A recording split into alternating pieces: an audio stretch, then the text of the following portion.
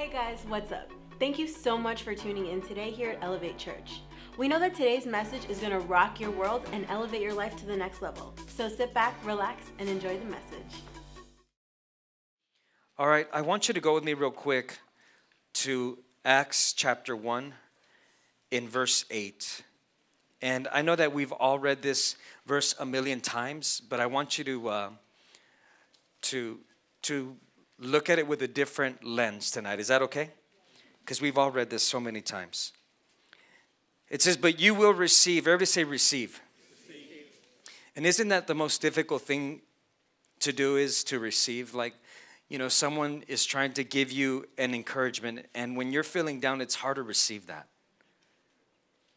And so you can't receive something unless the Father gives you the capacity to receive it to begin with. You just can't. And so many of us are trying to receive peace. We're trying to receive joy. We're trying to, but God already has and I don't want to put God in a system, but it's almost like a systematic way of how He wants to begin to impart something into you and me. He's already established how that's going to happen. And so He says, but you will receive what? You will receive power when what happens? When who? You will receive power when the Holy Spirit comes on you. So this is how it works. You receive Jesus Christ. You receive His Spirit. You cannot receive God without receiving His Spirit.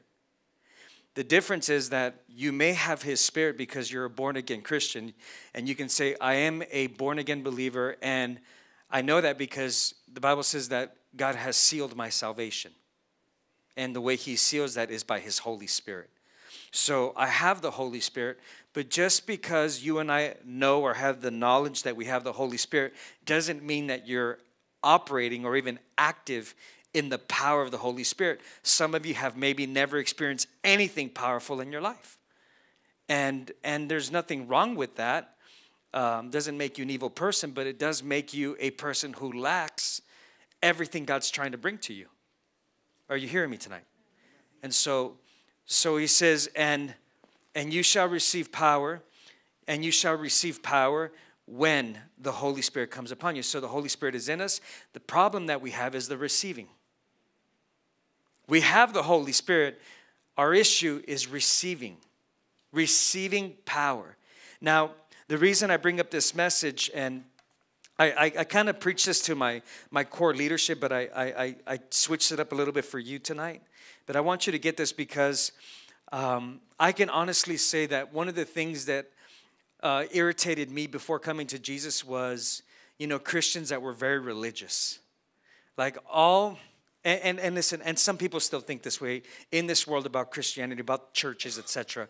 You know, they still think that the only good that Christians, or the only impact that Christians can have is that, man, they can sing good songs. You know? Man, they know how to praise God. Praise the Lord, brother. Praise God. They think that they can praise God, they can cry, they can shout, they're good neighbors, they're kind, they're whatever. And that's all they see the church as a church that is really just not able to be workers or be business people or be successful in life or to be people that can actually have position in government or to be people that God actually wants to be in the entertainment industry in Hollywood, that Christians that actually can actually be a part of law and be great attorneys, and Christians that can actually be in medicine. And so when they see Christianity, they see Christians as powerless people. Just, you go do your little church thing because there's no impact. And the reason God gave us His power wasn't so that we can be cute in church and get goosebumps and feel like we're just a bunch of emotional people just waiting to feel God, instead of understanding that we have been endowed with the power of the Holy Spirit to make a difference, not only in our life, but in this world.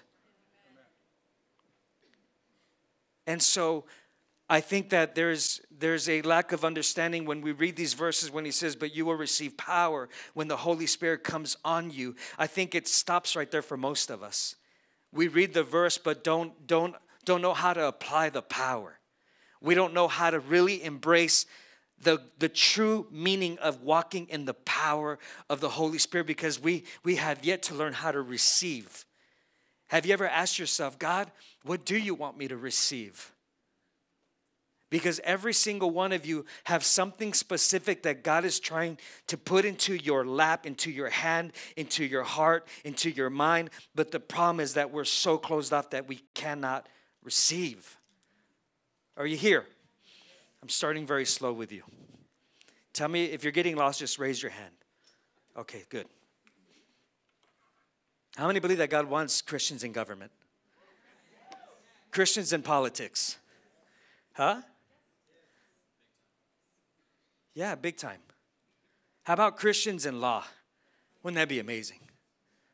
Christians that can actually back up the gospel of Jesus Christ in our country.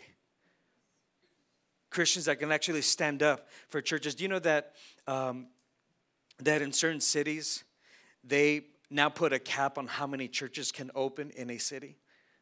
Like you have to get permission for the city to say yes or no whether or not you can open a church.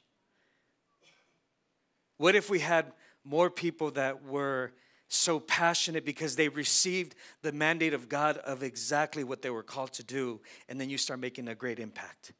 Or to be a great business owner that you can actually fund the kingdom and not just survive.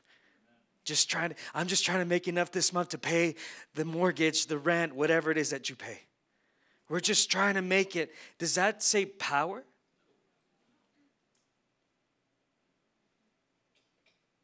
A little bit different tonight, huh? Doesn't that do something inside of you like, what? Wait a minute. How can we have the power of God Almighty, the creator of all things on this earth, and not receive whatever it is he has for us? How is that possible? Can we keep going? I mean, think the disciples. The disciples are operating in all kinds of crazy power. And you can read that later. Or take notes. If you're a note taker, take it. If you're not a note taker, you're not learning nothing. I promise you, you're not. You're not learning. And I've been taking notes since 21 years old when I gave my life to Jesus. I have books and books and books of notes that I've taken and journaling. Please, that's why the Hebrews says, write the vision, make it plain, so those who read it run. But if you got nothing to read, can I borrow this? If you got nothing to read, you got nowhere to run. So don't trust your ears and your mind, because your mind can be very forgetful. Okay, be a good note taker so you can go study this later and say, you know what? Man, God's trying to get me to receive something tonight, but I didn't take any notes. I'll go watch live stream. What if we don't put it on? Then what? Then you missed it. Okay, so the disciples, they're operating in great power and great wisdom. And in Acts chapter 4, verse 13, because you're looking in Acts chapter 1:8, they all received power, and so something changed inside of them. In every intellectually, something changed. I always have people tell me, did you go to college? And my answer is like, I barely made high school. And they're like, well, how is it that you know so much about so many things? And you know what? I can only remember, because I would ask myself that question, like, God, how do I, and I would read the word of God so many hours per day and per week, and just hungry for the word, and God just started renewing my mind. But I actually found the verse in the Bible, which was in Acts 4:13, and I realized that when the Pharisees saw these, the Bible says this, he calls them uneducated and untrained men. This is what the Pharisees said. How is it that these uneducated and untrained men can be bold, wise, and powerful? And here's what they end with that sentence. Yet we cannot deny it because we know they've been with Jesus. And so when you begin to walk in this supernatural power, people will look at you and say, what is it? How is it that you can be this person? How is it that you can be this successful as a business owner, as an attorney, as I don't know, whatever it is you guys do for a living? How can you be so good at what you do? Well, they may say, well, when they hear you say, well, I didn't go to college, but they can't deny that you have Jesus. There must be something to God, to them, that they're going to be like, man, how did you do that? Please tell me. The Pharisees. Look at this. Deuteronomy chapter 8, verse 18. Are you ready? He says, and you shall remember the Lord your God. Who should you remember? For it is He who gives you what? I'm sorry, who gives it to you? Okay, so it is He who gives you power to get. Now I know we don't like to talk about money, but now that you read that verse, you're like, oh my God, yeah, I want some wealth. How many want to have wealth? No, honestly, how many want to be poor? Let me just ask you that one. Who wants to be broke? How many broke people do we want to have in life? How many want to struggle in life? Just struggle, barely making it to pay your rent, barely making it to pay your car payment, barely making it to buy the groceries that you need for your family. How many want to live a barely life? Okay, so let's read the verse. He says, and you shall remember the Lord your God, for it is He who gives you power to get wealth, that He may establish your covenant. So when you walk in God's power, when you learn to receive God's power, you know what happens? It establishes His contract that He made with you and me.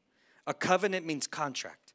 In other words, God makes a partnership with you and He says, okay, are we in covenant? Yes. Are you born again? Yes. Are you understanding that I'm your Lord and Savior? Yes. Okay, we are in covenant. And because of that covenant, God says, well, I better step up my part of the business. And His part of the business is that I have to make sure that my power is always working effectively in you. The problem is that we lack to receive what God wants for us for many different reasons, for doubt, unbelief, or I don't like how that's said to me, or like some of you, maybe one of you or two of you, when I said He wants to give you power to get wealth, some of you just irritated. There's that money thing again. It lacks. You literally zap any reception for God to get something into you. And so He says, I want to give you power to gain wealth. I'm not preaching a message on finances. Don't worry. That's not even the message. I just want you to understand that I had nothing. I come from nothing but God. From zero. I come from nothing. I come from the streets, but Jesus. I don't come from education. I come from edumacation. But Jesus. And so He says, and so that He may establish His covenant, which He, look at this, which He what? Swore to your fathers as it is this day. In other words, God says, you know what? I haven't changed my mind about what I want to do with you. This thing is still so, please fix that. Thank you. He keeps His word. That's why God says, I am not a man that I should lie. I mean, read all the verses. God says, I'm not a man. I'm not like you. In other words, God says, I keep covenant. Aren't you glad that God never takes away the power that He wants to establish in you? Like, it's available right now. If you've been living 20 years of not doing whatever it is that God has called you to, you can make up tonight that power and say, okay, God, I'm ready. I'm getting it now. For you have given me power to gain wealth. But not just wealth. He gave you power to gain wisdom. Some of you right now, you need to make a decision. Guess what? He gives you power to make the wise decision. He gives you power to get a breakthrough. The Holy Spirit is the Holy Spirit. He is the helper, but He's not the doer. We have to know that the Holy Spirit needs cooperation from each and every single one of us. Are you here tonight? Okay, so And you shall remember the Lord your God, for it is he who gives you power to get wealth, that he may establish his covenant which he swore to your fathers as it is this day. I love that. He'll give you power to get healing. A few weeks ago, and I don't know if the gentleman's here tonight, he was here on Sunday. Not a few weeks ago, it's probably maybe about a month and a half ago. We had an Ignite service just like tonight. And there was a family with the daughters who came to our service and were just broken down, sad, crying. We called them up. We prayed for them. Their father was in the hospital on life support, kidneys failing, liver failing, everything's failing. And he was out for the count. And I remember we as a church, we all prayed together and we believed God for a miracle. We all prayed and we asked God for his power to be manifested in his body. But at the end of the service, God impressed on me. He says, go to the hospital. And I rarely do that, only when I hear from heaven, because I would exhaust myself. I went to every single hospital. Oh, there'd be no way. It'd be a hospital ministry. Someone here is called to hospital. I already did my 5 years of hospital ministry. I was the chaplain of West Hills Hospital for 5 years. I've already done that. I'm done with that. But when God tells me to do something specific, I'm going to do it. You know why? Because first you have to learn how to receive an ear to hear when he wants you to do something. Listen, you'll never hear what God wants for your life until you learn how to receive, period. And so God impressed me, said, Mauricio, go to the hospital. And I was already exhausted that night. I think I just got back from Mexico. I was tired. And I'm like, all right. So I told the girls, I'm like, hey, I'll go with you guys. Let's go. And like, really? Okay. And it was already like 11 o'clock at night, midnight. I don't know, some late. And they're like, well, how are you going to get in the hospital? Like, we'll figure it out. And we got in. And I see the father, and he was out. Tubes, everything, he looked dead. Just done. And I told him, I'm like, here's the deal. I'm like, I get it, you know. And these were the exact words, and if they're here, they can quote me. I said, I cannot raise your father from the dead. But there's one, and his name is Jesus, who has power to raise him up. But it starts with, and took him to Matthew chapter 18, where it says, the Bible says, wherever there is 2 or 3 gathered together in my name, there I am in the midst of them. And if he's there in the midst of us, then guess what's with us? Power. And so I said, so here's the deal. I want you guys to lay hands on your daddy. And I want you guys to start praying. And let's just believe God's word. And let's just see power happen. We laid hands on him. We all prayed. And guess what happened? It was the most amazing thing. Nothing. Nothing happened. Zero, nothing. And I told him, I'm like, we walk by faith, not by. We're not going by what we see. We're going by what we prayed. We already did our part. Guess where the established covenant is on now? Jesus. Who is it on now? Did we do our part of the contract? So who has to do his part now? Okay, now don't be that person, but well, how come I did that with it? You can't get into the whys. Whys is the Greek word of confusion. So we left and we all hugged and everything. This Sunday, I had no idea. The father, the man who was already going home to be with Jesus, was standing up here giving me a big hug on Sunday. And he doesn't come to this church. He goes to a different church. But how many know I don't care what church you go to? You know, if God puts something on you, you can do it. And he's like, I'm loyal to my pastor. I'm like, man, you be loyal to your pastor. You go do your thing. You know, but what matters is that God is just waiting for someone that can receive power. And the pressure's not on you. The pressure's on him. You just need to show up. And so many of us don't show up. That's all you got to do, show up. Do you know that half the battle is showing up? That's half your battle. Just show up. But I don't know how to do it. You got the Holy Spirit. Let's keep going. And so, you guys, nobody clapped for that guy being alive. That's sad. Everyone's like, yeah. I mean, you guys must see this every day or something. Like, yeah, we do that on Mondays, Wednesdays, and Fridays. Praise God, yeah. Yeah, that's normal for us. Dang, I need to hang out with you more often. Seriously, everyone's like, He was dead and now he's alive. That was the story.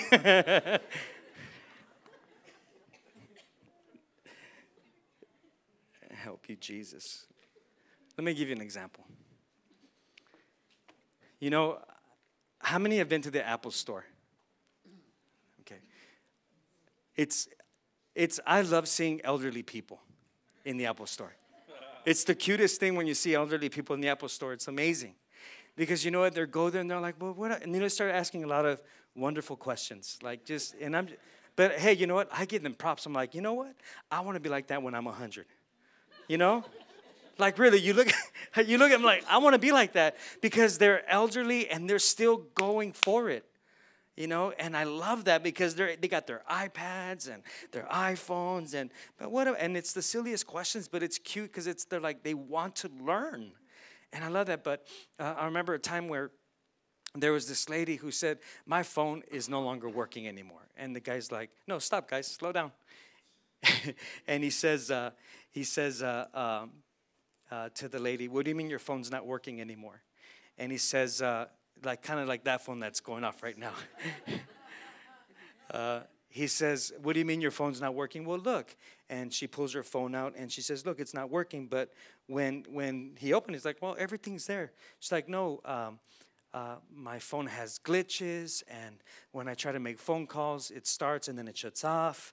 And, you know, some of the things that we all go through. How many go through that? And it's just like, man, and you just want to throw the phone, right? And he said, ma'am, no, there's nothing wrong with your phone. Your phone is fine. But you know what? Let's look a little bit deeper into the situation. There's this thing called settings. Now you can go, settings. And you go to settings. And he says, and then when you go to settings, then you have to click on the button called general. And when you go on that button, general, you see that little button where it says software update? You always have to check to make sure that the software update is up to date, because if it's not, then it begins to start glitching and it doesn't function in its capacity that it has. And then, of course, once you go to software update, guess what? Look at right there. I did mine today in the afternoon. Your software is. You know what happens with so many of us? We are not up to date with what God is doing. We're not up to date. We're still stuck on last year's testimony. We're still stuck on maybe 2 years ago scripture that you got in church. And God's saying, hey, listen, I am that I am. And I am always doing something new. And so my question to you is, when was the last time that you got a power update? Because maybe right now you're not working, and the reason you and I are not working in a specific area in our life is because we are not receiving power. Amen? And so you have to ask yourself, when was the last time that you actually started looking and studying the Holy Spirit who lives inside of you, who is there to help you in every scenario of life? When was the last time that you actually took time to dig into the scripture and say, I need to get an update inside, because all this depression, anxiety, this anger, this rage, it just keeps getting right? I keep breaking. I keep getting, what are some words that phones do? Glitching. I keep stopping. I keep stalling. I keep breaking. I keep shutting off. And all you need is you need to go back to the Word of God, which is your settings. Amen. And then you need to go ahead and go to a scripture called general. Called general, and then you need to click on that scripture called general and start reading the general scriptures or the general word or the general wisdom that God's trying to give us. And then you know what happens? We go to a software update.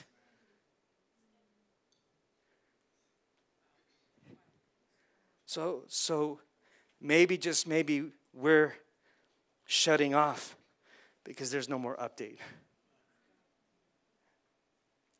We only have a salvation Jesus, but we don't have a live out walk with Jesus.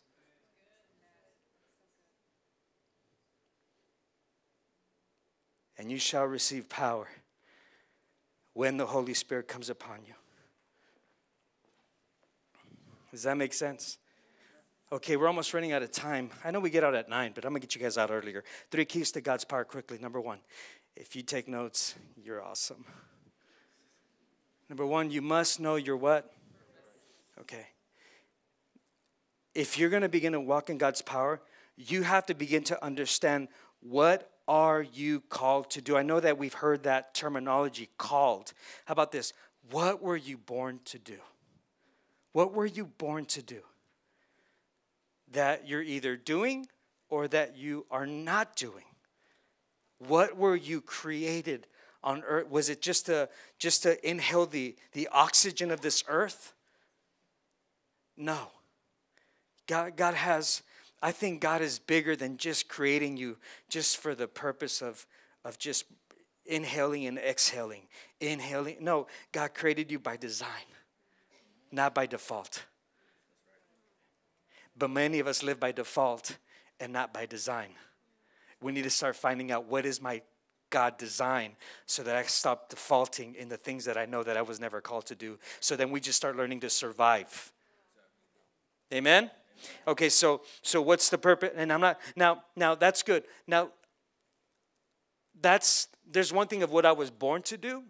For example, I've worked it, I've had a vocation. I have a vocation. I'm a pastor. Okay, I get that. But I had a vocation in the world at one point. Okay, I was a district manager. I had many staff. I had millions and billions of dollars of responsibility. That was my vocation. That wasn't I was born to do this. That was what I did to make me some monies. And with that, I started expanding the kingdom. My wife and I would sow seed, financial seed, to missions without even being missionaries. We just give money away. I love that. You know, if you can't be a successful business owner and have a passion to give money away, why are you in business? Why? Why? Because you're either born to just give it all away, right? That's what we're born to do. We're born to give. And so what I'm talking about is not just your vocation, because it's within that vocation that begins to develop what I was born to do. And what I was born and created to do is to win souls and make disciples and reach people with the love of Jesus Christ, with the gospel of Jesus Christ. So be a lawyer, but serve Jesus. Be in the entertainment industry, but show Jesus. Be in government, but be integrous. You can do all those things, but it's not about the vocation. It's about what you were designed and created to be as God's son and daughter. And you shine his power. There's a big difference now, huh? So don't quit your job tonight. I'm going to ministry. No, we need less people in ministry. It always, oh, Pastor, I'm called a pastor. No, dude, just keep your job. Make a difference. This job is not easy. It's tough. It's filled with warfare. You think you have a bad day? I have it every single week. You think you got pressures? I got financial pressures at church, and I got financial pressures at home. I got financial pressures outside of this country. I have people that are depending on Elevate Church to show up every single month. How do you do that? I have received power. To gain what? And so I go to places and say, Mauricio, I have these rich people. They're doing a whole walk just to raise more money to help kids that are being human trafficked, sex trafficked, 5-year-old little girl. We just came back from Mexico hearing about little girls being sold for $5.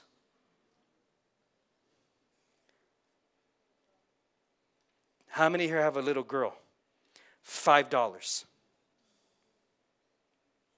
To grown men having sex with them because mom has no money to feed the family. That's the world we live in. That's why we need power, not to hurt someone, but to save these kids' lives. And they're waiting for us to do something. That's why Elevate Church does what it does. Amen? And so these people said, you know what we'll do a walk for you. We're going to invite all of our rich friends, and they're going to just walk. And they're not even going to walk. They even told me they're not even going to walk. They're just going to bring checks. That's what they said. They're like, they're not going to walk. I'm like, I don't care if they walk. Just bring the checkbook. We'll lie, right there, and said you walked for the sake of a child. Amen. If it's going to be raising money for, man, you did 10 miles. Awesome. That's great. That's $10 million. Praise Jesus. And so when you're finally living your design purpose, God just, he surrounds you. His power draws favor. His power draws favor in your work, favor in your community. He just draws favor. He draws blessing. You don't even have to chase it. It comes after you. If you're just chasing blessings, that ain't God. Why? The only one that we chase is Jesus. You don't have to chase money. So you must know your purpose. Number 2, you ready for number 2? All wealth, all wisdom, all power, all breakthrough begins with our substance. Ever say our substance? Okay. So there's a twofold meaning to this. It's interesting that if all wealth begins with our substance, when you tithe, that's where the blessing begins. Because you're under God's covering. It's part of his covenant. He says, okay, when you tithe, you stay in relationship with me. When you don't tithe, you're actually robbing me. This is what he says. Read it, Malachi chapter 3, verse 10. And he was calling out the people like, why have you robbed me? And they said, we haven't robbed you. Robbed you in what? In tithes and offerings. You're cursed with a curse. And so God says, I better break the curse by having them bring a substance. And so your substance is what gives you power to gain wealth. But now, so that's for the, if you're struggling financially, I always, when I see people just like, this broke, that broke, do you tithe? No. Moving on, okay. You already know where that's going. But the substance I want to talk to you about tonight is this. What is your spiritual substance here? Hebrews 11:1. Let me show it to you. Hebrews 11:1. Now faith is the of things, the evidence of things. So think about it. Serving God by my faith is my substance that produces power. It's what I have to seek God. The Bible says in Hebrews 11:6 that without faith it is impossible to please God, for he who comes to God must believe that he is God and that he is a rewarder of those who diligently seek him. That's Hebrews 11:6. So without faith you can't even please God. You know, you being here in church tonight, you just pleased God because it took faith for you to get here. It really did. In all reality, it took faith for you to make a personal decision to say, you know what? I'm going to go to church tonight. I'm going to see God. You know why it took faith? Because your flesh is always in the way of the Spirit. The flesh is always trying to get you to say, I'm too tired. I don't know. It's Ignite. I don't like Ignite. They don't even play my jam anyways. You know how we're fleshly. Pastor's going to receive tithes and offerings again. I'll show up after that. Can we be honest? I don't like that sermon series he's doing right now. We get fleshly. And you know what? Now you're just a man pleaser and you've lost your God pleasing. So when you come to church for the motivation of seeking him, that's faith. So faith is my substance. The only substance God left for you and me on this earth is our faith. Nothing else. So when you bring your tithe, that takes faith. You know why? Because I'm about to get rid of 10% of my income right now. What are you talking about? Like what? I can do something with this. God says, I can do more with it. He's like, I'm trying to teach you something. See, because the issue with Christians is we say this, God, show me, and now believing. God says, no, believe me, and I'm going to show you. But we have a believing issue because we pick and choose only what we want to believe and not take the whole counsel of God.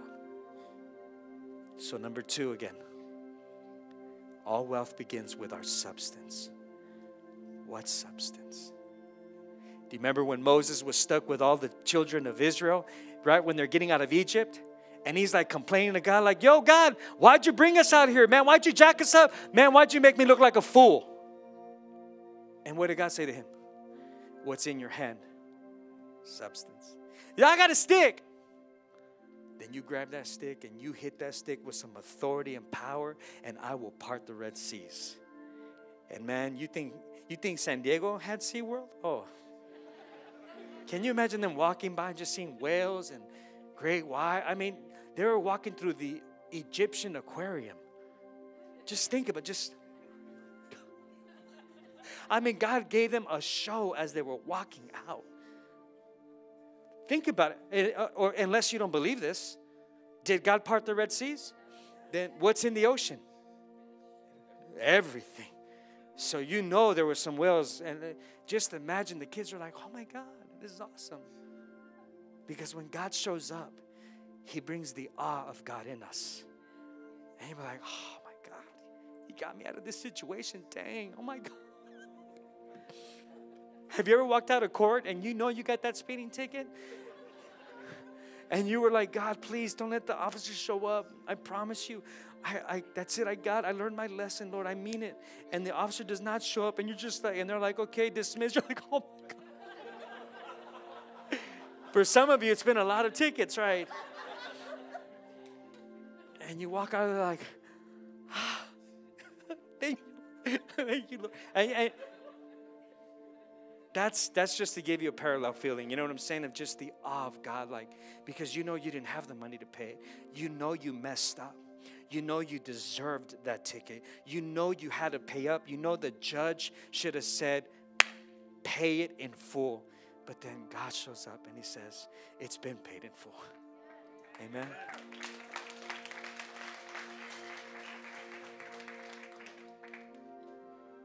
Number 3, last one. All power begins with an idea.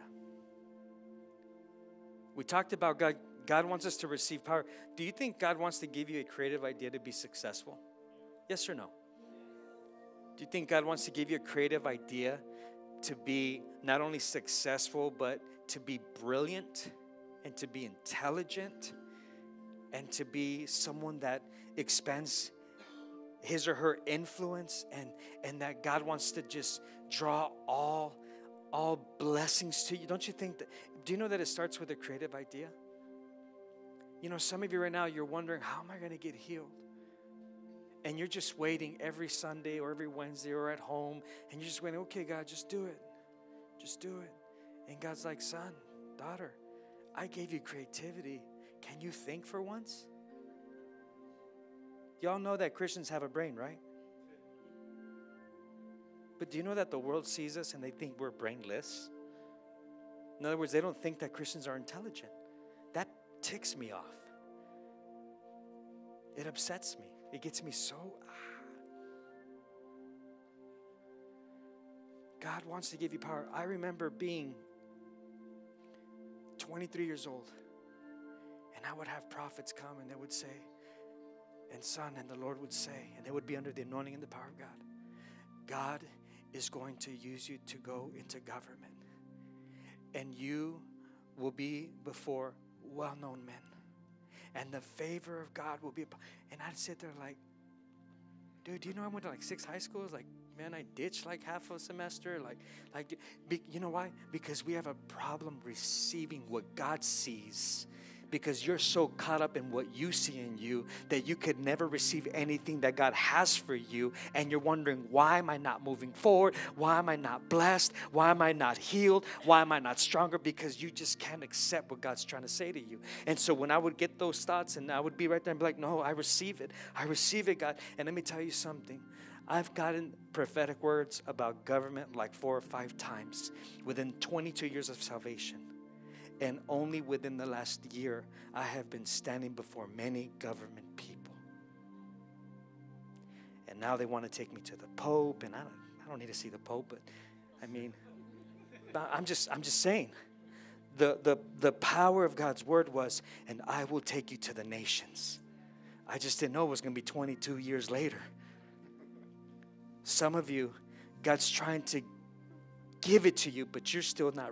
I just can't see that in me. I'm dumb. You know, I'm not smart. You don't know my mom. And you're living your earthly, worldly pedigree when you have royal blood inside of you. And God's trying to do something creative in you. But it starts with a creative what? Idea. If today's message impacted you in any way and you want to help us spread the gospel with a financial gift, text the number below. And we know that someone's life will be changed the same way that yours was today.